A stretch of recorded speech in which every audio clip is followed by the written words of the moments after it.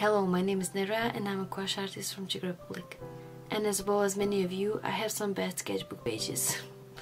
That's right. But sometimes even the bad sketchbook pages are good. But to be honest, I have a bunch of pages that have only sketches in graphite on them, and that kind of feels like a waste of perfectly good page. In today's video we will be covering some of those pages up, mostly with gouache paints, but any medium is a good medium. The sketches we will cover up are drawings I used as an idea development for Inktober 2020, and if you want to see how they turned out, there is a video in the info cards right now for you to watch. It has time lapses of them all. Let's prepare our supplies, shall we? When covering pages like this, I like to have a few options on my hands, meaning I like to prepare gouache paints, watercolors, colored pencils and anything else that comes to my mind. It is also a good idea to prepare a Pinterest board of your favorite pics that inspire you at the moment, so you have some interesting impulses to follow and explore in your sketchbook. Depending on the pages that you have, you can decide to do different types of sketchbook spreads. You can rework a whole double page spread, one page spread, or just some elements of already existing spread. Whatever you decide, you still have more choices to do. Yay! Double page and single page spread can be treated as a one whole canvas designated for one painting, or you can break it up and paint more elements together. If you choose the second case, try to think a little bit about the atmosphere of those elements and maybe pick a color palette for yourself. You can always improve, but these cover-ups and sketchbook pages in general are much easier on eye with unified color palette and theme. Though it is easier said than done, I myself am guilty of not picking a color palette or theme at all. For me, sketchbook is a place for experiments and explorations, so I don't like it to be neat. I like to get messy, I like to use old paint and old ideas, cover the pages with nonsense basically. To be honest, many times this meaningless page covering got me some interesting ideas. I think this was able to happen because I sketchbooked for a couple of hours at a time, jumping from one sketchbook to another, and while lost in this frenzy to create and recreate reference pictures, I created some of my best ideas. If I'm using a kind of mixed media sketchbook, meaning you can use pens, markers and watercolors, gouache and acrylics in it, I hate to leave pages plain, just with some sketched out ideas. I feel like it's a waste of perfectly good pages. If I use the sketch on the page to create a different piece, I am more than inclined to paint over it, usually study style way. This particular page with pink gouache was heavily inspired by Danielle Bennett Draws on Instagram and her painting of Beautiful Butterfly, where she used a vibrant color for background and then she built the piece up with some very beautiful textured strokes, while on some places the wash was still visible, which I fell in love with. I took that pic as a reference as well as an image from Pinterest. I am usually not so much into landscapes, but this one took my breath away. The flower shapes simplification is inspired by Lee Ellison's style. I love using references this way, and sketchbook is a good place to try master studies of your favorite artists, trying to mash up different styles or color inspirations, which is how it should be. The next page I try to work having some elements in my mind. My color palette was also established in my mind, which was red, orange, deep green, lime green and a little bit of brown. With the house I started inspired by Magali Franov on Instagram, but I didn't have a reference picture of her art in front of me, so I wasn't able to capture her soft and cozy warm vibe that I admire so much. I think that was a bit better in the forest study. Honestly, I'm not very skilled in painting sceneries, backgrounds and stuff like that, so it was a lot of learning. The same with the element of fox and cat on the stump.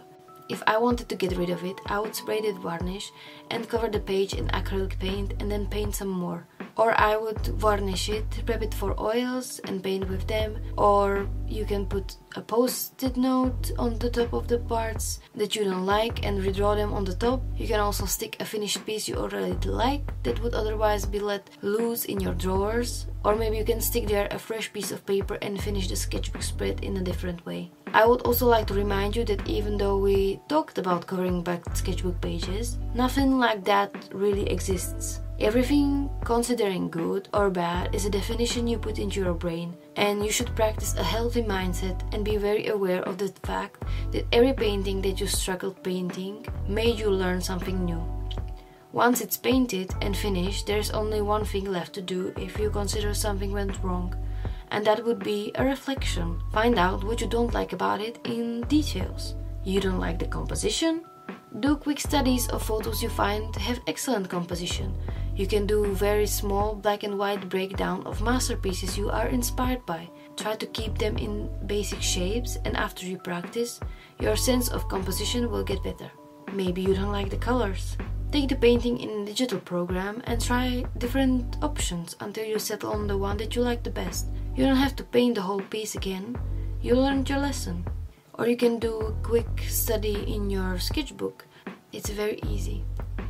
Behind every question, an honest answer is progress hiding in plain sight, which you can easily target and get better at it.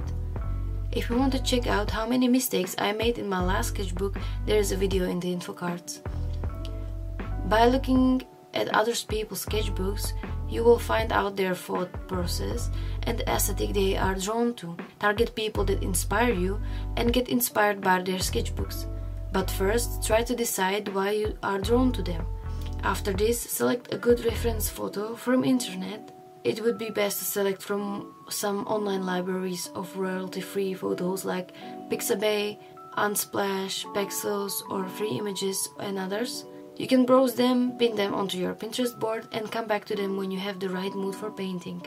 Even though that I don't like this page that I created in my sketchbook, this one with the cat and fox, I will keep it the way it is. For me, bad art is a step closer to good art, so it's a necessary part of my process. I know I could probably make the page look a bit better have I spent more time painting it, but it served its purpose for me, and I'm satisfied, which is the most important conclusion to take out of this video. Everything depends on what you think about your art, and it ties in with your art confidence. I hope you will be confident in your own art. Do whatever you want to your sketchbook and enjoy the opportunity of each new sketchbook page to the fullest, whatever that means to you. If you found this video helpful, please give it a like and consider subscribing.